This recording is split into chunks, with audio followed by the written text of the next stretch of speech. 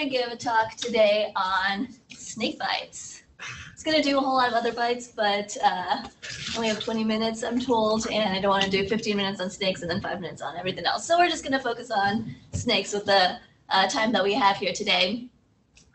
This is good. Can everyone hear me? Okay. Make sure they can hear as well. All right. So, talk about snakes. I have a snakes on a plane or on a stage reference here. So lots of snake varieties in the world and in the U.S. We're going to focus on what we can find here in North America. Sure, there's a lot of exotic snakes out there that make their way over here. Certain connoisseurs, pet shops, whatever. But for the most part, we're going to focus on what you can find out here in the wilderness in North America, specifically in Kentucky. So that's three main categories of venomous snakes. You have the crotalids, which are pit vipers.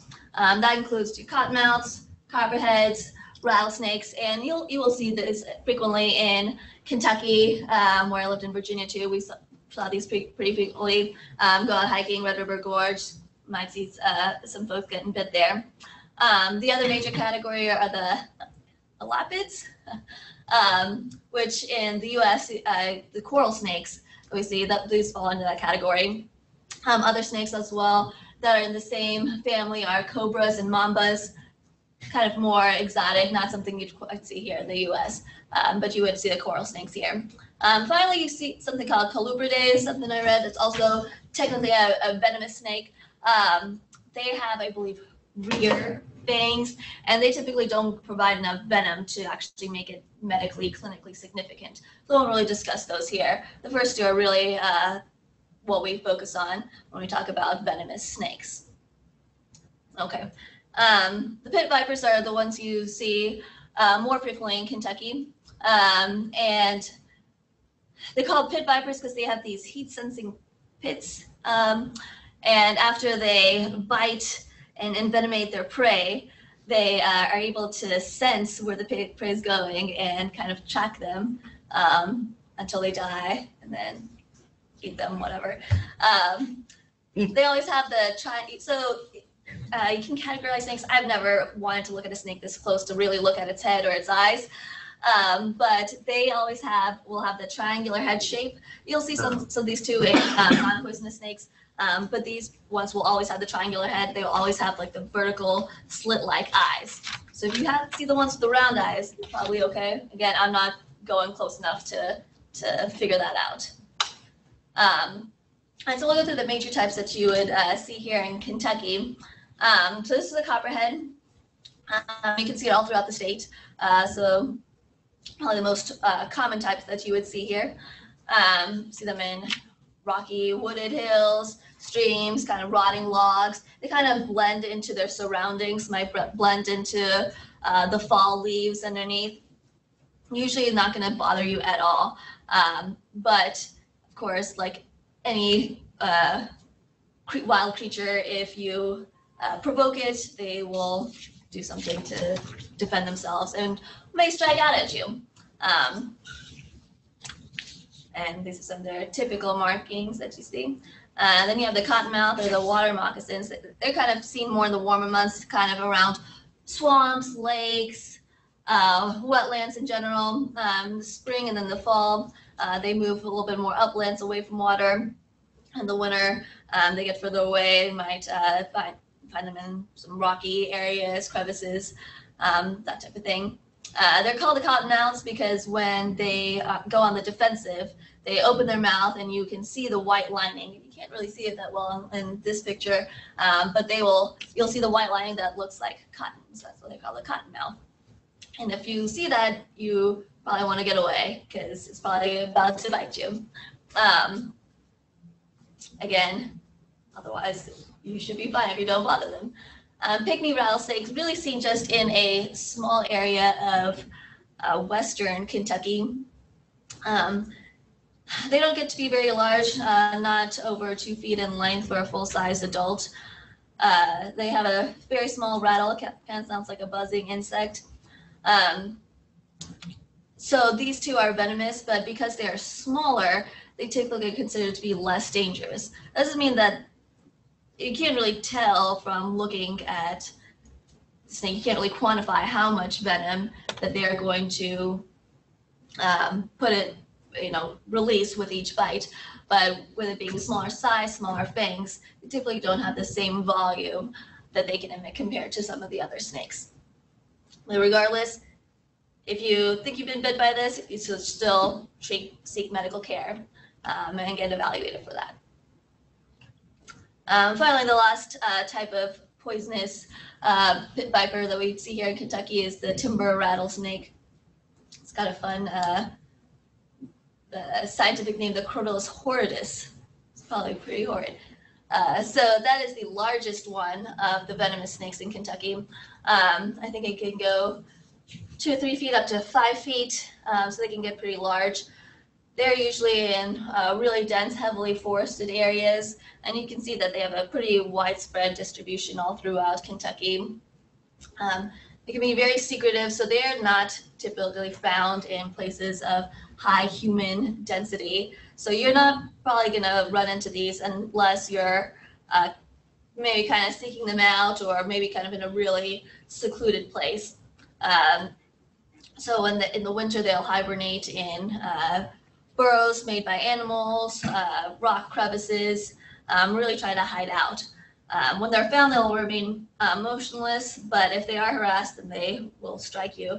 And again, that does happen sometimes more frequently than it should. All right, briefly we'll talk about kind of the toxic syndromes that you can see from pit vipers, from their crotalids. Most significant effect that you would see from these snakes are the local effects. So you'll probably see, often if you can find them, you'll see 2 little fang marks. A lot of times people get bitten on the extremities, so look for the hands and feet. You'll get some local erythema and edema, and you'll get swelling from there. So that's what you see here in this upper picture. And then I can progress from there into bullae, blisters, and necrosis of the tissue. So the toxin actually gets into the tissue and causes myonecrosis.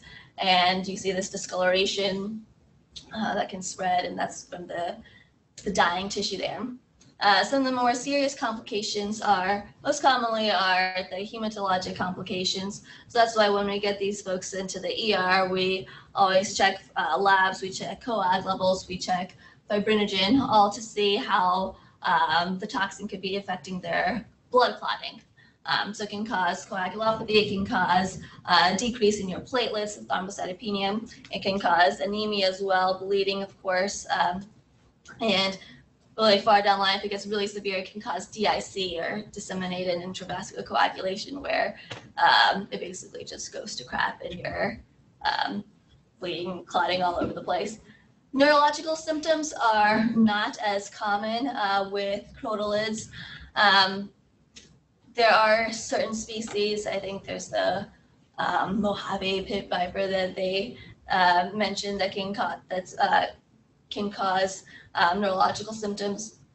When you do get these, you'll see them manifested as cranial nerve problems. You can have weakness and paralysis. You can have fasciculations of the face, the eyelid. Again, it's not really quite as common as the other complications. As far as systemic, mostly they'll be mild. You can get some nausea, you can get some vomiting, some sweating, diaphoresis. Some of this, of course, might be provoked by anxiety as well. You just got bit by a snake, you're freaking out. Sometimes you might have more severe systemic effects. It'll have changes in your blood pressure, have tachycardia. You can have a hypersensitivity, anaphylactic reaction as well. In very, very severe cases, so you can get respiratory distress, angioedema, anaphylaxis. And you can get, of course, local spread, which is what you see finally in this lower picture right here. It looks like he probably got bit on the hand, and the swelling has spread up to the shoulder and torso, and you can see that he now has erythema, looks like some tissue damage over there on his chest as well. It's kind of when you see this, you want to prevent this, the effects from progressing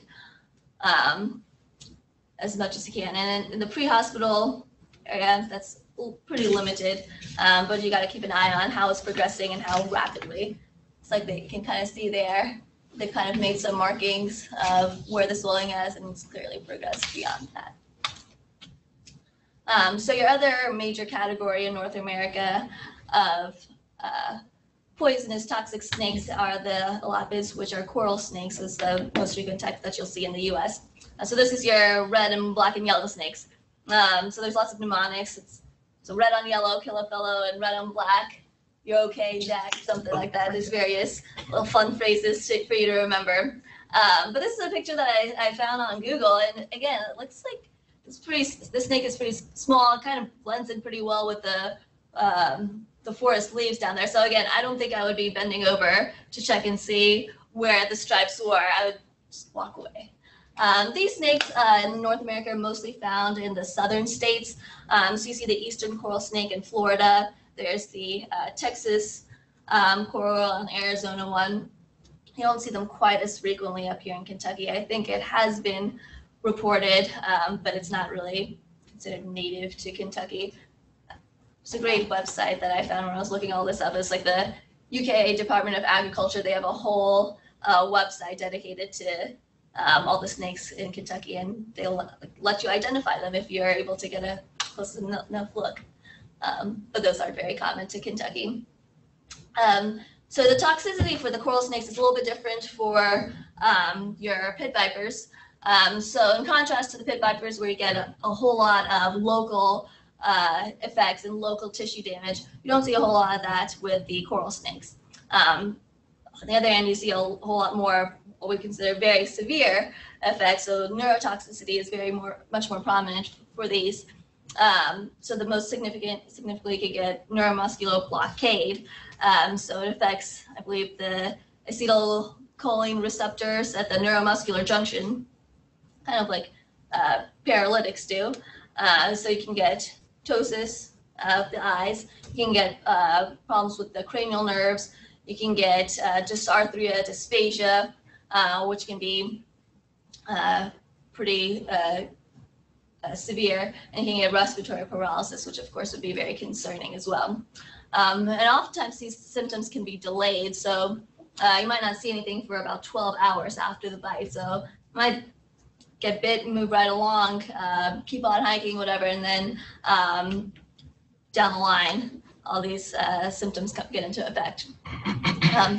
Compared to the pit vipers, these snakes tend to have a greater frequency of dry bites, so when they bite, but they don't actually release the venom. So about 40% of their bites are supposed to be dry, compared to pit vipers is about 25%.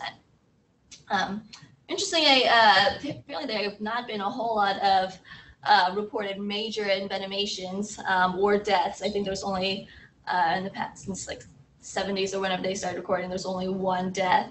It was in Florida back in the mid-2000s or something. So it's interesting. I don't know if it's because you just watch these very carefully, and patients get admitted and treated to the hospital, treated in the ICU, and are just more aggressive and aware of this. I'm not quite sure what the reason is that they have apparently not that great of a mortality rate. But again, that's something you probably see a whole lot in Kentucky. So this typical snakebite patient, like I said, you don't harm them, they most of the time do not harm you. Vast majority are male. Oftentimes, actually, they're more frequently bit on the upper extremity, the arms or torsos, rather than the lower extremities. Lower extremities, it's more likely to be accidental, stepped on something and got bit, rather than actually trying to pick up a snake that you're clearly not supposed to pick up. Oftentimes there's alcohol or drugs on board. Let me see if I can't make these the videos work.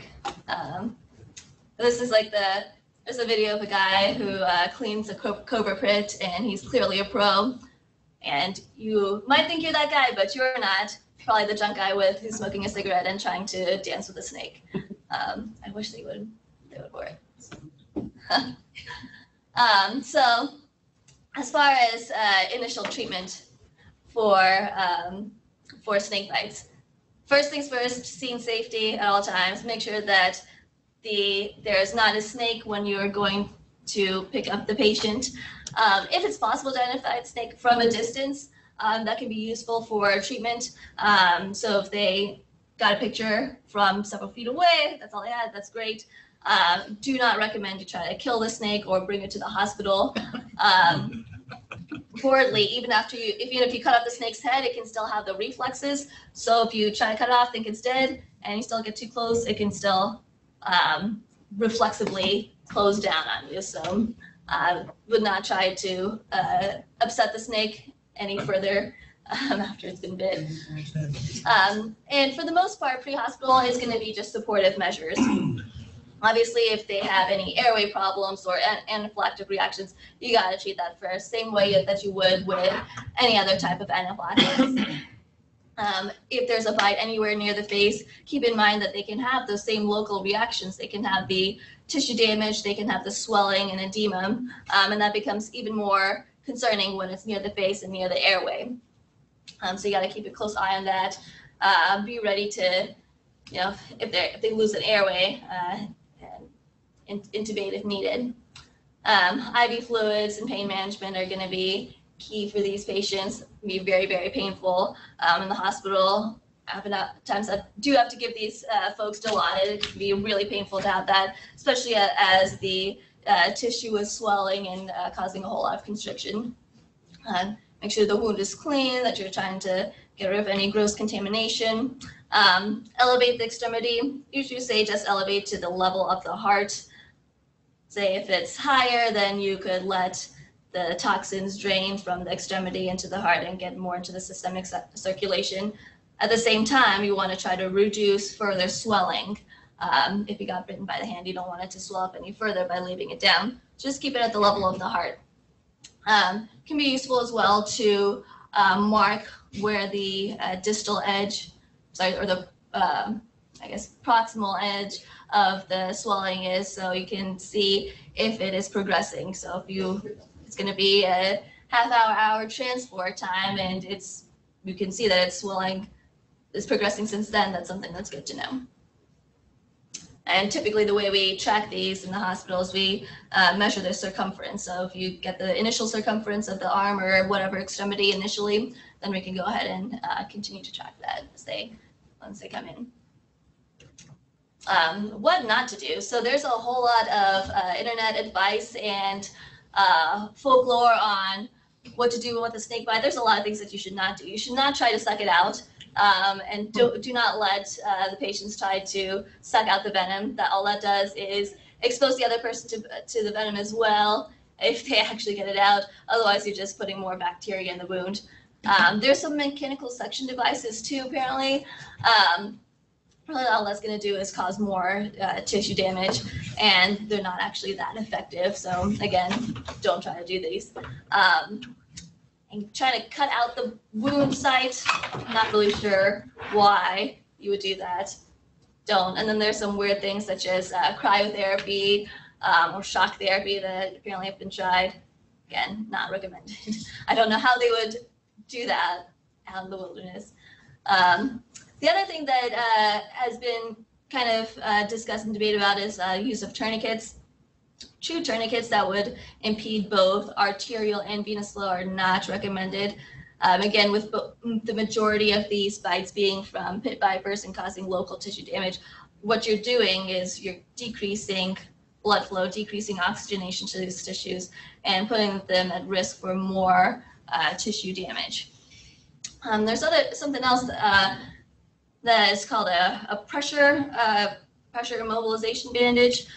We thought it's just you're not making it too tight, so you're not impeding arterial flow, but you're just impeding lymphatic flow. So you're decreasing the amount of toxin that leaves locally and gets into the systemic circulation.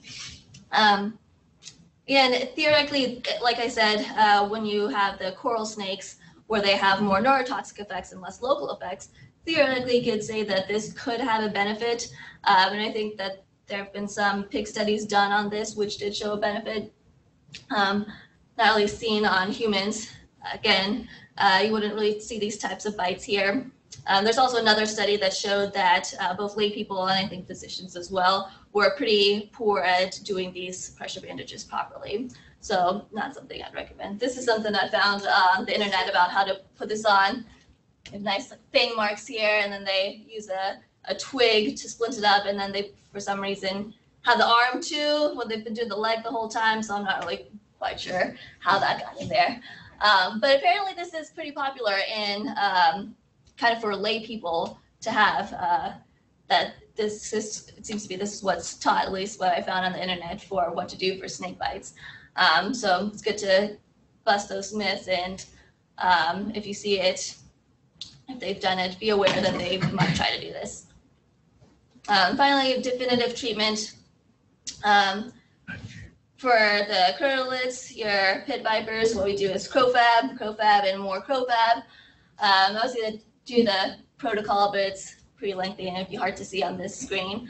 But usually if they have any signs of envenomation, so that involves changes in their labs that show coagulopathy or swelling, erythema, go ahead and dose them with 4 to 6 vials initially. And then that involves reassessment every few hours or so. If it's still spreading, give them some more. If it's still spreading, give them some more, and keep going until it finally slows down and begins to resolve. So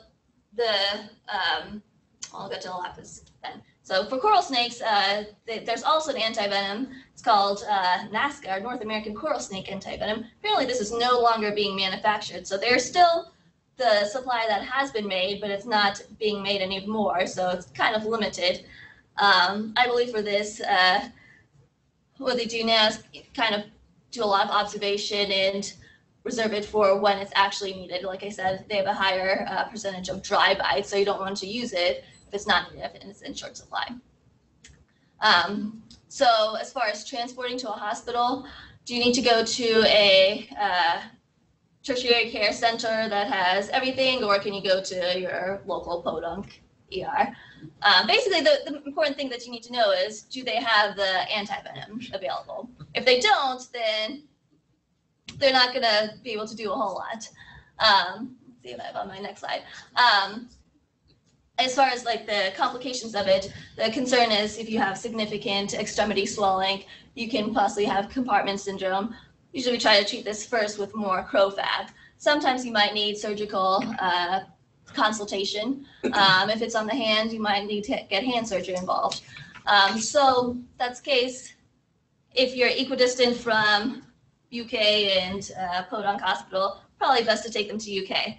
But otherwise, if they have the treatment that we need, if they have the antivenom, they can go ahead and get the treatment started.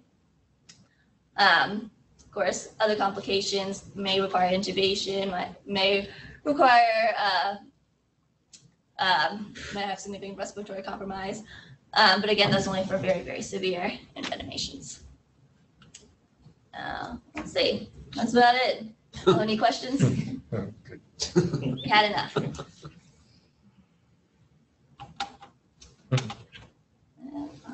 10, 5.